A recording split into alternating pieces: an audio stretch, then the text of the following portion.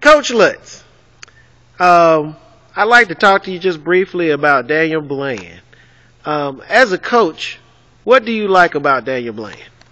Well, one of the main things that stands out with me about Daniel is his willingness to get along with others and to work with his teammates to accomplish a goal. Okay. How would you describe his character and or attitude?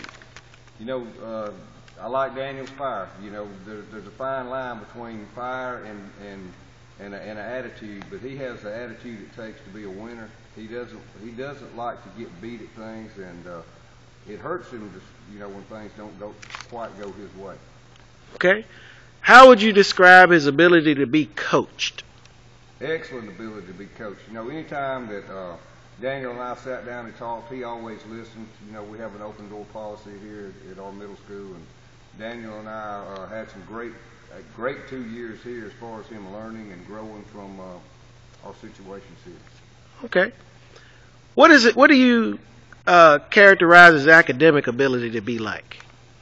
You know, Daniel's a very bright young man, excels in the classroom, in the community, and he also excels in the weight room with his work ethic down here in the gym.